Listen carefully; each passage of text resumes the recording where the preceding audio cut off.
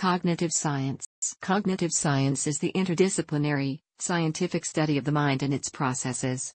It examines the nature, the tasks, and the functions of cognition, in a broad sense. Cognitive scientists study intelligence and behavior, with a focus on how nervous systems represent, process, and transform information. Mental faculties of concern to cognitive scientists include language, perception, memory, attention, reasoning, and emotion. To understand these faculties, cognitive scientists borrow from fields such as linguistics, psychology, artificial intelligence, philosophy, neuroscience, and anthropology. The typical analysis of cognitive science spans many levels of organization, from learning and decision to logic and planning, from neural circuitry to modular brain organization. The fundamental concept of cognitive science is that thinking can best be understood in terms of representational structures in the mind and computational procedures that operate on those structures. Simply put, cognitive science is the interdisciplinary study of cognition in humans, animals, and machines. It encompasses the traditional disciplines of psychology, computer science, neuroscience, linguistics, and philosophy. The goal of cognitive science is to understand the principles of intelligence with the hope that this will lead to better comprehension of the mind and of learning and to develop intelligent devices. The cognitive sciences began as an intellectual movement in the 1950s, often referred to as the cognitive revolution. A central tenet of cognitive science is that a complete understanding of the mind/brain cannot be attained by studying only a single level. An example would be the problem of remembering a phone number and recalling it later. One approach to understanding this process would be to study behavior through direct observation, or naturalistic observation. A person could be presented with a phone number and be asked to recall it after some delay of time. Then, the accuracy of the response could be measured.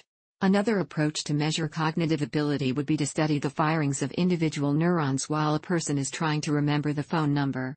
Neither of these experiments on its own would fully explain how the process of remembering a phone number works. Even if the technology to map out every neuron in the brain in real time were available, and it were known when each neuron was firing, it would still be impossible to know how a particular firing of neurons translates into the observed behavior. Thus, an understanding of how these two levels relate to each other is imperative. The embodied mind, cognitive science and human experience says, the new sciences of the mind need to enlarge their horizon to encompass both lived human experience and the possibilities for transformation inherent in human experience. This can be provided by a functional level account of the process. Studying a particular phenomenon from multiple levels creates a better understanding of the processes that occur in the brain to give rise to a particular behavior. Marr gave a famous description of 3 levels of analysis. Cognitive science is an interdisciplinary field with contributors from various fields, including psychology, neuroscience, linguistics, philosophy of mind, computer science, anthropology, and biology. Cognitive scientists work collectively in hope of understanding the mind and its interactions with the surrounding world, much like other sciences do. The field regards itself as compatible with the physical sciences and uses the scientific method as well as simulation or modeling, often comparing the output of models with aspects of human cognition. Similarly to the field of psychology, there is some doubt whether there is a unified cognitive science, which have led some researchers to prefer cognitive sciences in plural. Many, but not all, who consider themselves cognitive scientists hold a functionalist view of the mind, the view that mental states and processes should be explained by their function, what they do. According to the multiple realizability account of functionalism, even non-human systems such as robots and computers can be ascribed as having cognition. The term cognitive in cognitive science is used for any kind of mental operation or structure that can be studied in precise terms. Lakoff and Johnson, 1999. This conceptualization is very broad, and should not be confused with how cognitive is used in some traditions of analytic philosophy, where cognitive has to do only with formal rules and truth-conditional semantics. The earliest entries for the word cognitive in the OED take it to mean roughly pertaining to the action or process of knowing. The first entry, from 1586, shows the word was at one time used in the context of discussions of Platonic theories of knowledge. Most in cognitive science, however, presumably do not believe their field is the study of anything as certain as the knowledge sought by Plato. Cognitive science is a large field, and covers a wide array of topics on cognition. However, it should be recognized that cognitive science has not always been equally concerned with every topic that might bear relevance to the nature and operation of minds. Among philosophers, classical cognitivists have largely emphasized or avoided social and cultural factors, emotion, consciousness, animal cognition, and comparative and evolutionary psychologies. However, with the decline of behaviorism, internal states such as affects and emotions, as well as awareness and covert attention became approachable again. For example, situated and embodied cognition theories take into account the current state of the environment as well as the role of the body in cognition. With the newfound emphasis on information processing, observable behavior was no longer the hallmark of psychological theory, but the modeling or recording of mental states. Below are some of the main topics that cognitive science is concerned with. This is not an exhaustive list. See list of cognitive science topics for a list of various aspects of the field. Artificial intelligence, AI, involves the study of cognitive phenomena in machines. One of the practical goals of AI is to implement aspects of human intelligence in computers. Computers are also widely used as a tool with which to study cognitive phenomena. Computational modeling uses simulations to study how human intelligence may be structured. C. There is some debate in the field as to whether the mind is best viewed as a huge array of small but individually feeble elements, i.e. neurons, or as a collection of higher-level structures such as symbols, schemes, plans, and rules. The former view uses connectionism to study the mind, whereas the latter emphasizes symbolic computations. One way to view the issue is whether it is possible to accurately simulate a human brain on a computer without accurately simulating the neurons that make up the human brain. Attention is the selection of important information. The human mind is bombarded with millions of stimuli and it must have a way of deciding which of this information to process. Attention is sometimes seen as a spotlight, meaning one can only shine the light on a particular set of information. Experiments that support this metaphor include the dicodic listening task, Cherry, 1957, and studies of inattentional blindness, Mack and Rock, 1998. In the dicodic listening task, subjects are bombarded with two different messages, one in each ear, and told to focus on only one of the messages. At the end of the experiment, when asked about the content of the unattended message, subjects cannot report it. The ability to learn and understand language is an extremely complex process. Language is acquired within the first few years of life, and all humans under normal circumstances are able to acquire language proficiently. A major driving force in the theoretical linguistic field is discovering the nature that language must have in the abstract in order to be learned in such a fashion. Some of the driving research questions in studying how the brain itself processes language include: 1. To what extent is linguistic knowledge innate or learned? 2. Why is it more difficult for adults to acquire a second language than it is for infants to acquire their first language? And 3. How are humans able to understand novel sentences? The study of language processing ranges from the investigation of the sound patterns of speech to the meaning of words and whole sentences. Linguistics often divides language processing into orthography, phonetics, phonology, morphology, syntax, semantics, and pragmatics. Many aspects of language can be studied from each of these components and from their interaction. The study of language processing in cognitive science is closely tied to the field of linguistics. Linguistics was traditionally studied as a part of the humanities, including studies of history, art and literature. In the last 50 years or so, more and more researchers have studied knowledge and use of language as a cognitive phenomenon, the main problems being how knowledge of language can be acquired and used, and what precisely it consists of. Linguists have found that, while humans form sentences in ways apparently governed by very complex systems, they are remarkably unaware of the rules that govern their own speech. Thus linguists must resort to indirect methods to determine what those rules might be, if indeed rules as such exist. In any event, if speech is indeed governed by rules, they appear to be opaque to any conscious consideration. Learning and development are the processes by which we acquire knowledge and information over time. Infants are born with little or no knowledge, depending on how knowledge is defined, yet they rapidly acquire the ability to use language, walk, and recognize people and objects. Research in learning and development aims to explain the mechanisms by which these processes might take place. A major question in the study of cognitive development is the extent to which certain abilities are innate or learned. This is often framed in terms of the nature and nurture debate. The nativist view emphasizes that certain features are innate to an organism and are determined by its genetic endowment. The empiricist view, on the other hand, emphasizes that certain abilities are learned from the environment. Although clearly both genetic and environmental input is needed for a child to develop normally, considerable debate remains about how genetic information might guide cognitive development. In the area of language acquisition, for example, some, such as Steven Pinker, have argued that specific information containing universal grammatical rules must be contained in the genes, whereas others, such as Jeffrey Ellman and colleagues in Rethinking Innateness, have argued that Pinker's claims are biologically unrealistic. They argue that genes determine the architecture of a learning system, but that specific facts about how grammar works can only be learned as a result of experience. Memory allows us to store information for later retrieval. Memory is often thought of as consisting of both a long-term and short-term store. Long-term memory allows us to store information over prolonged periods, days, weeks, years. We do not yet know the practical limit of long-term memory capacity.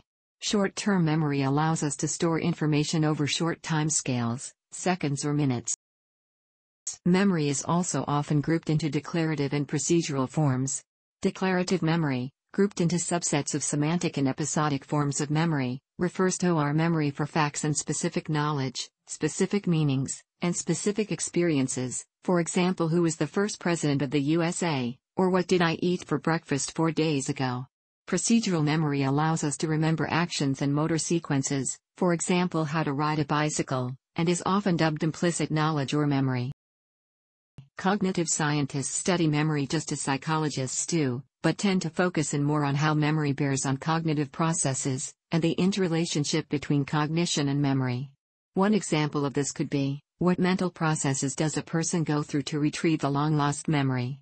Or, what differentiates between the cognitive process of recognition, seeing hints of something before remembering it, or memory in context, and recall, retrieving a memory, as in fill in the blank. Perception is the ability to take in information via the senses, and process it in some way. Vision and hearing are two dominant senses that allow us to perceive the environment. Some questions in the study of visual perception, for example, include 1. How are we able to recognize objects? 2. Why do we perceive a continuous visual environment, even though we only see small bits of it at any one time? One tool for studying visual perception is by looking at how people process optical illusions. The image on the right of a Necker cube is an example of a bistable percept, that is, the cube can be interpreted as being oriented in 2 different directions.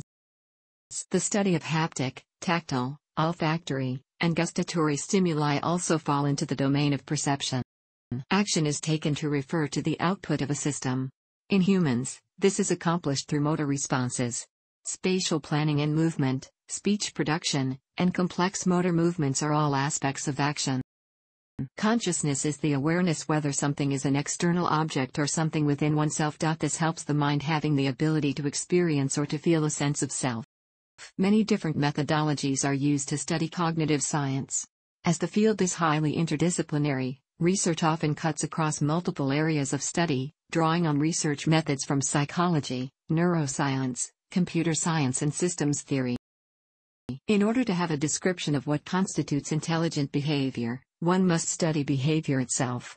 This type of research is closely tied to that in cognitive psychology and psychophysics. By measuring behavioral responses to different stimuli, one can understand something about how those stimuli are processed. Lewandowski and Strometz, 2009, review a collection of innovative uses of behavioral measurement in psychology, including behavioral traces, behavioral observations, and behavioral choice. Behavioral traces are pieces of evidence that indicate behavior occurred, but the actor is not present, for example, litter in a parking lot or readings on an electric meter. Behavioral observations involve the direct witnessing of the actor engaging in the behavior, for example, watching how close a person sits next to another person. Behavioral choices are when a person selects between 2 or more options, for example, voting behavior, choice of a punishment for another participant. Brain imaging involves analyzing activity within the brain while performing various tasks. This allows us to link behavior and brain function to help understand how information is processed. Different types of imaging techniques vary in their temporal, time-based, and spatial, location-based resolution. Brain imaging is often used in cognitive neuroscience. Computational models require a mathematically and logically formal representation of a problem. Computer models are used in the simulation and experimental verification of different specific and general properties of intelligence. Computational modeling can help us understand the functional organization of a particular cognitive phenomenon. There are two basic approaches to cognitive modeling. The first is focused on abstract mental functions of an intelligent mind and operates using symbols, and the second, which follows the neural and associative properties of the human brain, is called subsymbolic. All the above approaches tend to be generalized to the form of integrated computational models of a synthetic/abstract intelligence, in order to be applied to the explanation and improvement of individual and social/organizational decision-making and reasoning. Research methods borrowed directly from neuroscience and neuropsychology can also help us to understand aspects of intelligence. These methods allow us to understand how intelligent behavior is implemented in a physical system. Cognitive science has given rise to models of human cognitive bias and risk perception, and has been influential in the development of behavioral finance, part of economics. It has also given rise to a new theory of the philosophy of mathematics, and many theories of artificial intelligence, persuasion and coercion. It has made its presence known in the philosophy of language and epistemology, as well as constituting a substantial wing of modern linguistics. Fields of cognitive science have been influential in understanding the brain's particular functional systems, and functional deficits, ranging from speech production to auditory processing and visual perception. It has made progress in understanding how damage to particular areas of the brain affect cognition, and it has helped to uncover the root causes and results of specific dysfunction, such as dyslexia, anopia, and hemispatial neglect. The cognitive sciences began as an intellectual movement in the 1950s, called the Cognitive Revolution. Cognitive science has a prehistory traceable back to ancient Greek philosophical texts, see Plato's Meno and Aristotle's De Anima, and includes writers such as Descartes, David Hume, Immanuel Kant, Benedict de Spinoza, Nicolas Malebranche, Pierre Cacanis, Leibniz, and John Locke. However, although these early writers contributed greatly to the philosophical discovery of mind, and this would ultimately lead to the development of psychology, they were working with an entirely different set of tools and core concepts than those of the cognitive scientists. The modern culture of cognitive science can be traced back to the early cyberneticists in the 1930s and 1940s, such as Warren McCulloch and Walter Pitts, who sought to understand the organizing principles of the mind. McCulloch and Pitts developed the first variants of what are now known as artificial neural networks, models of computation inspired by the structure of biological neural networks. Another precursor was the early development of the theory of computation and the digital computer in the 1940s and 1950s. Kurt Gödel, Alonzo Church, Alan Turing, and John von Neumann were instrumental in these developments. The modern computer, or von Neumann machine, would play a central role in cognitive science, both as a metaphor for the mind, and as a tool for investigation. The first instance of cognitive science experiments being done at an academic institution took place at MIT Sloan School of Management, established by J.C.R. Licklider, working within the psychology department and conducting experiments using computer memory as models for human cognition. In 1959, Noam Chomsky published a scathing review of B.F. Skinner's book Verbal Behavior. At the time, Skinner's behaviorist paradigm dominated the field of psychology within the United States. Most psychologists focused on functional relations between stimulus and response, without positing internal representations. Chomsky argued that in order to explain language, we needed a theory like generative grammar, which not only attributed internal representations but characterized their underlying order. The term cognitive science was coined by Christopher Longwet Higgins in his 1973 commentary on the Lighthill Report, which concerned the then-current state of artificial intelligence research. In the same decade, the journal Cognitive Science and the Cognitive Science Society were founded. The founding meeting of the Cognitive Science Society was held at the University of California, San Diego in 1979, which resulted in cognitive science becoming an internationally visible enterprise. In 1972, Hampshire College started the first undergraduate education program in cognitive science, led by Neil Stillings. In 1982, with assistance from Professor Stillings, Vassar College became the first institution in the world to grant an undergraduate degree in cognitive science. In 1986, The first cognitive science department in the world was founded at the University of California, San Diego. In the 1970s and early 1980s, as access to computers increased, artificial intelligence research expanded. Researchers such as Marvin Minsky would write computer programs in languages such as Lisp to attempt to formally characterize the steps that human beings went through, for instance, in making decisions and solving problems, in the hope of better understanding human thought, and also in the hope of creating artificial minds. This approach is known as symbolic AI. Eventually, the limits of the symbolic AI research program became apparent. For instance, it seemed to be unrealistic to comprehensively list human knowledge in a form usable by a symbolic computer program. The late 80s and 90s saw the rise of neural networks and connectionism as a research paradigm. Under this point of view, often attributed to James McClelland and David Rumelhart, the mind could be characterized as a set of complex associations, represented as a layered network. Critics argue that there are some phenomena which are better captured by symbolic models, and that connectionist models are often so complex as to have little explanatory power. Recently, symbolic and connectionist models have been combined, making it possible to take advantage of both forms of explanation. While both connectionism and symbolic approaches have proven useful for testing various hypotheses and exploring approaches to understanding aspects of cognition and lower-level brain functions, neither are biologically realistic and therefore, both suffer from a lack of neuroscientific plausibility. Connectionism has proven useful for exploring computationally how cognition emerges in development and occurs in the human brain, and has provided alternatives to strictly domain-specific, domain-general approaches.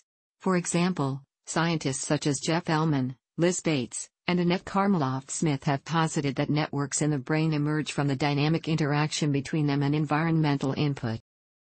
Some of the more recognized names in cognitive science are usually either the most controversial or the most cited. Within philosophy, some familiar names include Daniel Dennett, who writes from a computational systems perspective, John Searle, known for his controversial Chinese room argument, and Jerry Fodor, who advocates functionalism. Others include David Chalmers, who advocates dualism and is also known for articulating the hard problem of consciousness, and Douglas Hofstadter, famous for writing Gödel, Escher, Bach, which questions the nature of words and thought. In the realm of linguistics, Noam Chomsky and George Lakoff have been influential. Both have also become notable as political commentators. In artificial intelligence, Marvin Minsky, Herbert A. Simon, and Alan Newell are prominent. Popular names in the discipline of psychology include George A. Miller, James McClelland, Philip Johnson Laird, and Steven Pinker. Anthropologists Stan Sperber, Edwin Hutchins, and Scott Atran have been involved in collaborative projects with cognitive and social psychologists, political scientists and evolutionary biologists in attempts to develop general theories of culture formation, religion, and political association. Computational theories, with models and simulations, have also been developed by the likes of David Rumelhart, James McClelland, Philip Johnson Laird, and so on. Other contributions have been made by Marvin Minsky and Noam Chomsky. Thanks for watching. Don't forget to like the video and don't forget to subscribe.